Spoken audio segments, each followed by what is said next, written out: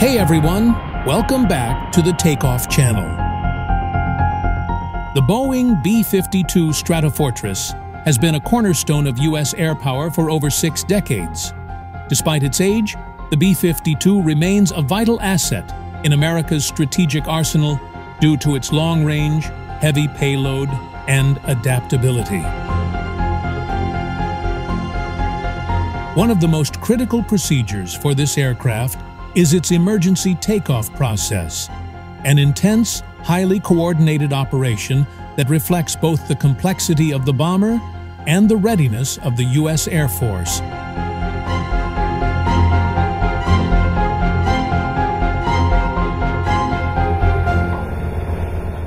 A giant awakens.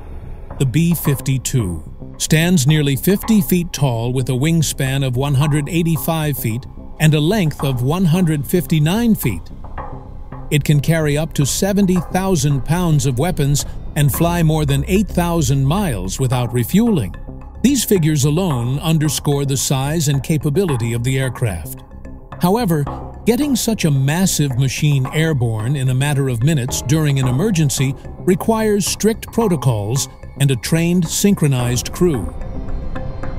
In high-alert situations, such as potential nuclear threats or imminent attacks, B-52s may be placed on alert status, lined up on a Christmas tree alert ramp.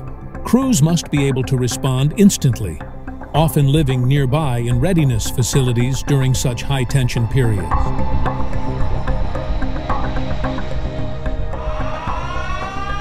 The alert protocol, the emergency takeoff process, begins with the sounding of the klaxon, a loud, distinctive alarm that signals air crews to rush to their assigned aircraft. The alert response is timed to the second. Within moments of the signal, pilots and support crews sprint to the aircraft, often wearing flight suits and carrying mission-critical documents. Upon arrival, the crew splits into roles.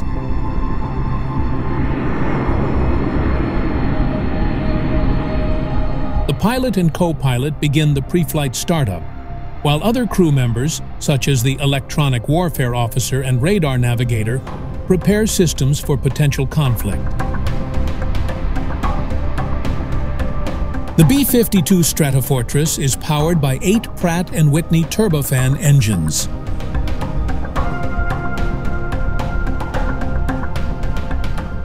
Starting these engines in an emergency is done as quickly as possible.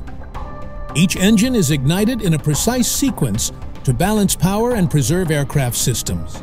Simultaneously, the aircraft's auxiliary power units are engaged to provide initial electrical power. The process includes activating fuel systems and checking pressure levels, monitoring hydraulic systems, verifying avionics and weapon systems, communicating with the control tower for clearance. The goal is to complete the startup sequence in minutes, a task made possible by constant training, automation, and redundant systems. Taxi and takeoff. Once engines are started and system checks are complete, the B-52 begins to taxi. Despite its enormous size, the aircraft moves with surprising speed, guided by skilled pilots familiar with tight schedules and rapid launches. Emergency takeoffs often involve multiple B-52s launching in quick succession, a tactic known as a minimum interval takeoff. During minimum interval takeoff, bombers launch one after another, sometimes with as little as 15 seconds between them, to avoid being caught on the ground during a surprise attack.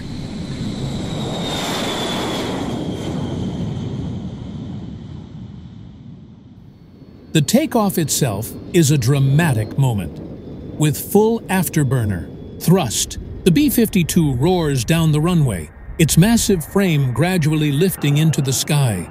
The ground shakes, and a long trail of exhaust marks the urgency of the mission. Once airborne, the aircraft climbs quickly and establishes a defensive posture. Mid-air coordination. After takeoff, B-52 crews immediately contact airborne command units and ground control. If the takeoff is in response to a real threat, the aircraft may be armed with nuclear or conventional payloads. Crews receive mission updates and may rendezvous with aerial refueling tankers to extend range.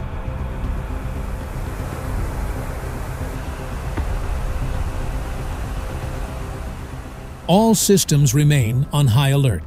The aircraft's long endurance allows it to stay in the air for extended periods, waiting for further orders or targets.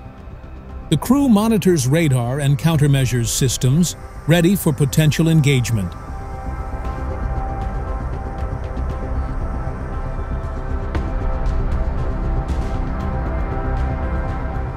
Significance of the B-52's readiness.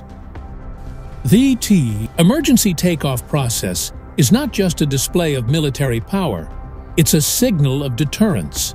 The very ability to launch these aircraft at a moment's notice serves as a strategic message to potential adversaries. The United States can and will respond decisively.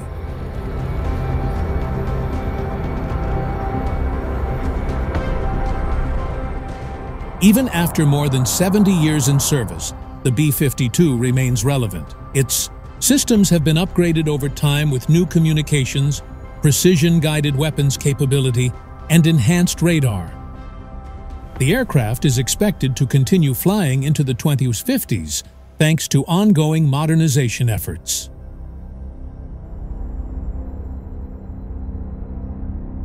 Conclusion. Starting up a B-52 Stratofortress for emergency takeoff is a powerful demonstration of military readiness, technical precision, and human discipline.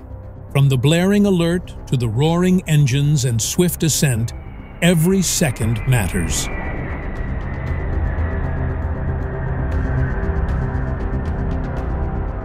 The process represents not just an aircraft in motion, but a nation prepared to defend itself at a moment's notice. Through decades of service and countless hours of training, the B-52 remains a steadfast guardian of U.S. skies. Silent until needed, then unstoppable.